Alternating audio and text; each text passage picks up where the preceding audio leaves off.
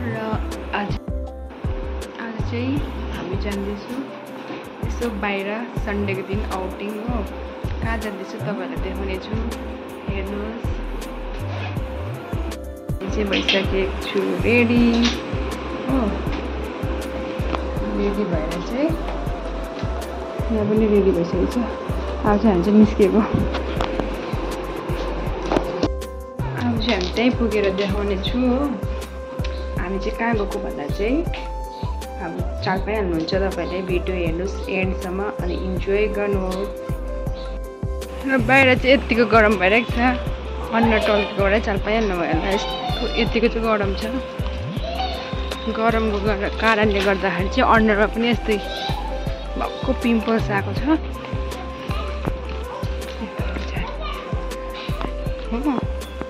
र अहिले चाहिँ हामी बाहिर निस्किसकेको छु। अब हामी टोटो पक्रेर जानुपर्ने छ। ट्रेनको चाहिँ यहाँ यस्तै हुन्छ, सिट चाहिँ सुन्छ। र अब चाहिँ मार्केट पुग्नु आँटिसक्यो। त्यहाँपछि चाहिँ भाउजूलाई रिसिभ गर्नुपर्छ। भाउजू आउनु हुँदैछ। सिधै भेट्नु सँग भाउजू आउनु हुँदैछ। हेर्नु ल उहाँ हुनुहुन्छ भाउजू।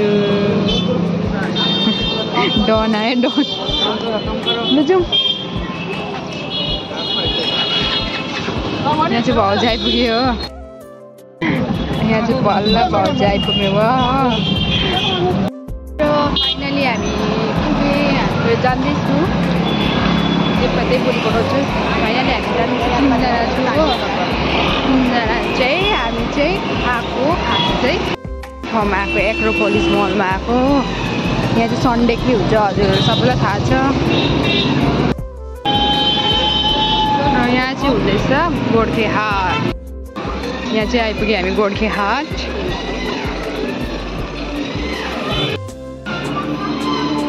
किताबहरू रहेछ। यहाँ चाहिँ नेपाली किताबहरू।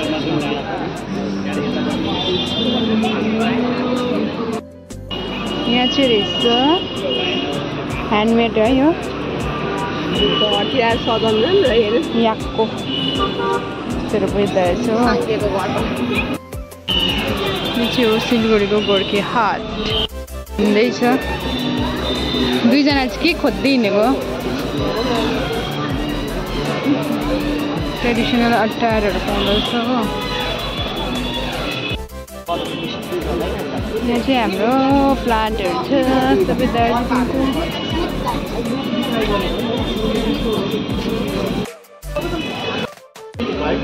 यहाँ चाहिँ रहेछ यस्तो भेराइटीको फ्लावर हो। यहाँ बेच्नुहुन्छ।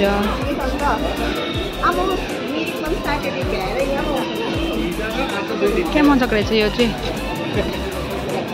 योवाला चाहिँ डिफ्रेन्ट रहेछ है। ए डुप्लिकेट जस्तो देख्दो रहेछ है। माछा पान क्या मजाको रहेछ। माछा पानहरू बेच्दैछ मजाले। जाउँ उता साइड। यहाँ चाहिँ लाग्छ एभ्री सन्डे गोर्खे हाट।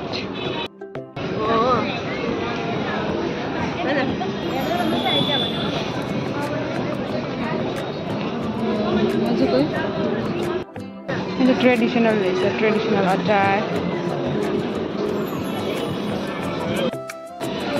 यो त हुन्छ होला मलाई। यतापट्टि चाहिँ लाइन छ फास्ट फुड स्पाइसेस।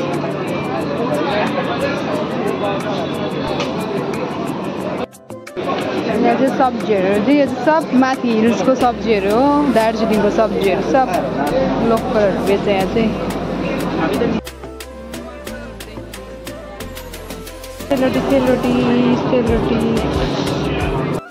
फुड लाग्दो रहेछ। आमामा भेराइटिज चाहिँ पुरै छ। आलुदम सबैजना इन्जोय गर्छ क्या।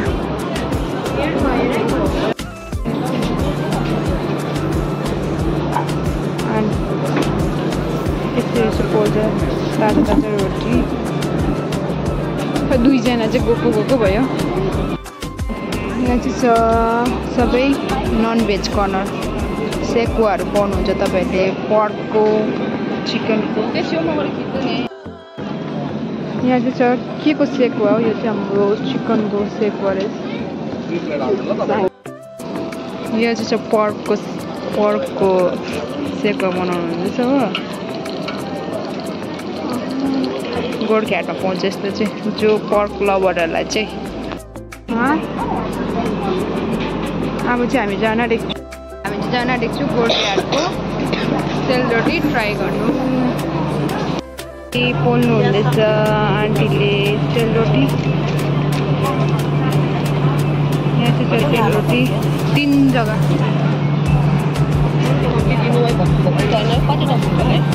आइसकेको छ सेलरोटी।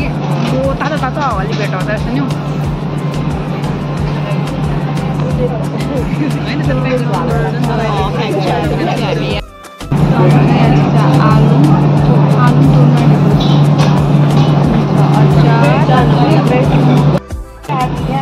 यहाँ चाहिँ हाम्रो छ सेलरोटी 3 जना खाइसकेको छ। अब चाहिँ हामी खाना आँटेको छौँ। आलु या अचार चाहिँ खाइसक्छ।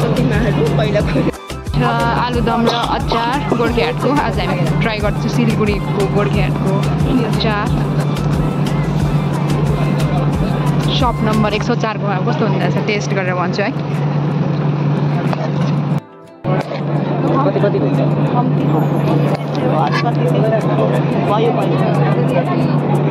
अचार अलिकति लाग्यो खाइसक्छ हेर बस चम्ची हाल्यो पर्दैन पैसा भाइ होस् राख्नु नि खानु नि भयो राख न खुद्रा छैन कि राख भयो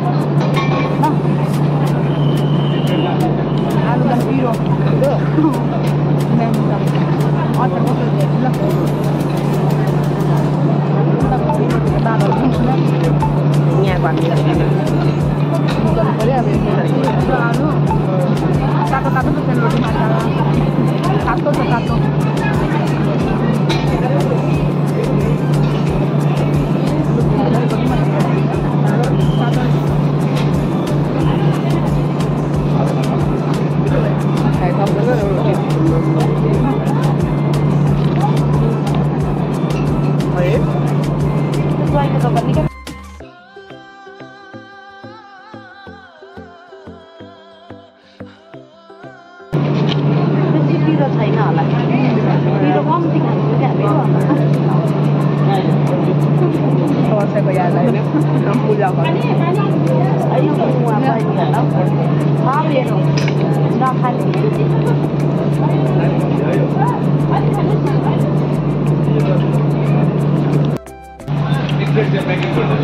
सेलरोटी चाहिँ एकदम तातो छ, एकदम मिठो रहेछ त्यो पनि।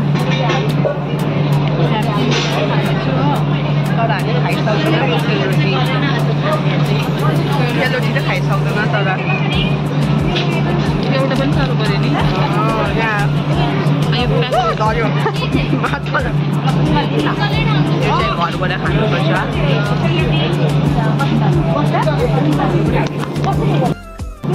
यहाँ चाहिँ हामीले यति फिनिस गरिसक्यो हो।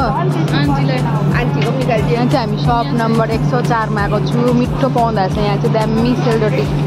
आन्टीले आफू खुद हातले बनाउँदै हामीलाई दिनुभएको। स्टल नम्बर 107 खानुहोस्। आज आलु पनि खत्तम हुन आँटेछ तर। अन्त यहाँ चाहिँ छ मुलाको अचार।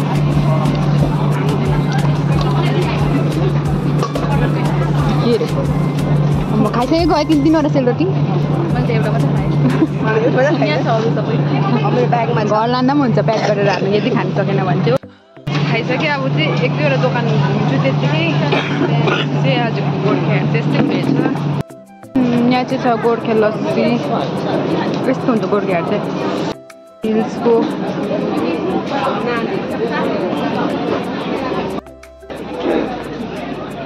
यस्तो अर्ग्यानिक सबै अर्ग्यानिक पाउँदो रहेछ यहाँ चाहिँ।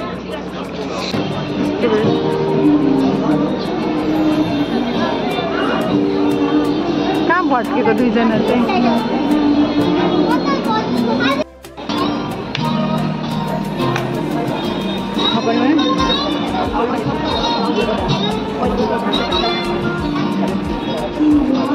चाहिँ उहाँहरू जानुहुँदैछ अर्ग्यानिक ह्याङ्की किन्नु भन्नुहोस् त। ढाकाको याङ्की यो चाहिँ गोर्खेहरू चाहिँ एक्रोपोलिस मल हो यसकै ठिक बाहिर चाहिँ लाग्छ यो ढाकाको याङ्की किन्न देख्छ भाउजूले यसलाई क्या मजाको ब्याग रहेछ अब चाहिँ गोर्खा हाट चाहिँ हामी घुमिसकेँ कौलो रहेछ देखि कौलोसँगै एक्रोपोलिस पनि एकछिन घुमेको थिएँ म हत्तु भइरहेको छ हैरान बेलुका चाहिँ यस्तो हुँदो रहेछ नजारा गाडीकै घुम्दैछ